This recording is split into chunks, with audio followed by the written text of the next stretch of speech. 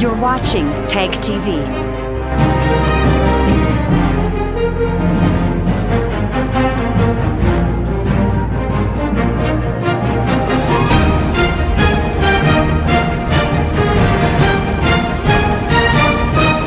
You're watching TAG TV.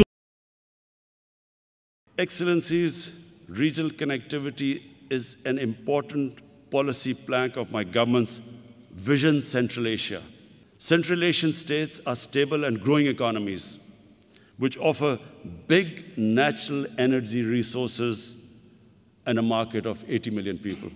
Similarly, Pakistan's unique geographical location provides the most economical and shortest available sea route for cost-effective transit trade through Gwadar and Karachi.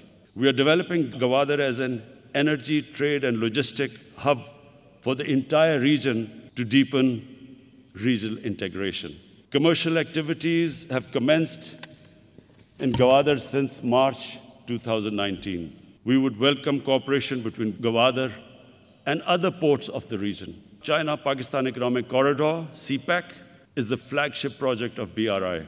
It entails greater connectivity and trade linkages through a network of rail, road, fiber optic cable, energy pipelines, industrial clusters, and special economic zones. We do not see CPEC project as an exclusive enterprise. We hope CPEC can stimulate further regional cooperation and be the foundation of a much larger connectivity network based on mutual cooperation. Excellencies, regional peace and stability is of paramount importance for optimal results. I foresee two key challenges in this context. First is the situation in Afghanistan. Second, outstanding disputes keeping the region fragmented and least integrated for decades. Afghanistan is the natural land bridge between Central and South Asia. Peace in Afghanistan remains the most critical factor in translating this connectivity vision into reality. Our foremost priority is stability in Afghanistan, as it directly affects us. Pakistan will continue to support all initiatives for peace and reconciliation, as well as reconstruction and economic development of Afghanistan.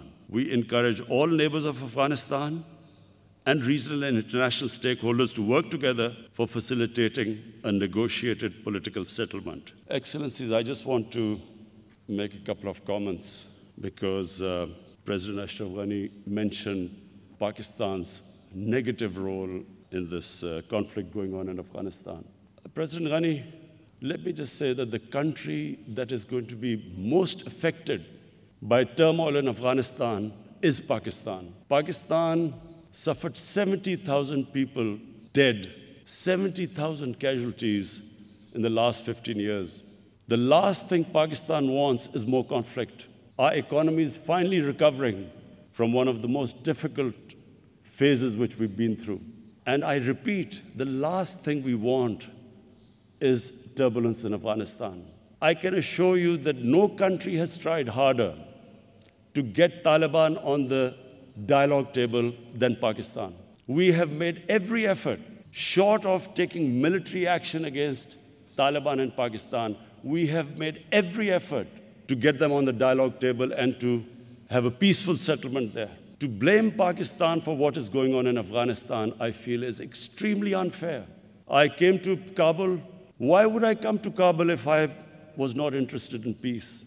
The whole idea was that you should have looked upon Pakistan as a partner in peace.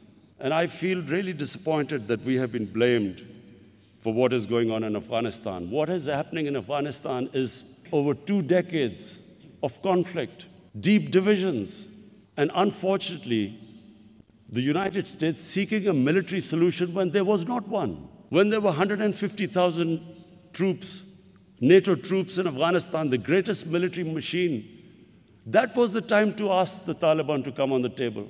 Why were the Taliban going to compromise when the exit date was given? And there were only a few thousand American troops left. Why would they listen to us when they are sensing victory?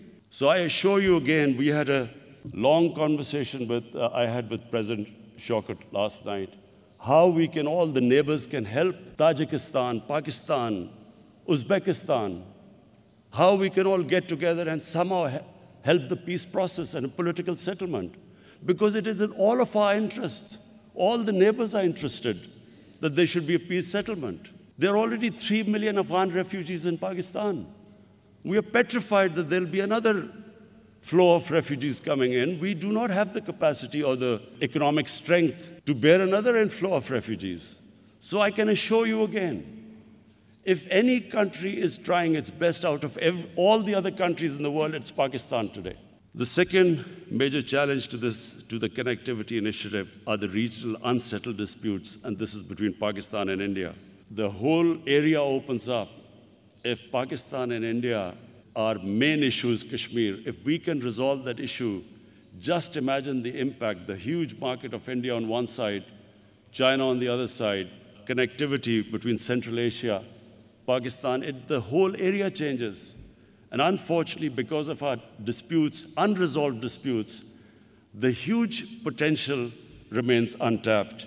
Finally, once again, I want to congratulate President Shaukat and his team on successful launch of this extremely important initiative. President Shaukat, I want to, on behalf of my delegation, especially thank you for the great hospitality you've shown us. The dinner last night where you organized a mix between Uzbekistan cultural show and Pakistan cultural show has deeply touched us, because the extent you went to make us feel, to show your hospitality and make us feel at home. I want to especially thank you from all my delegation of your hospitality. Thank you very much. Subscribe TAG TV YouTube channel and press the notification button.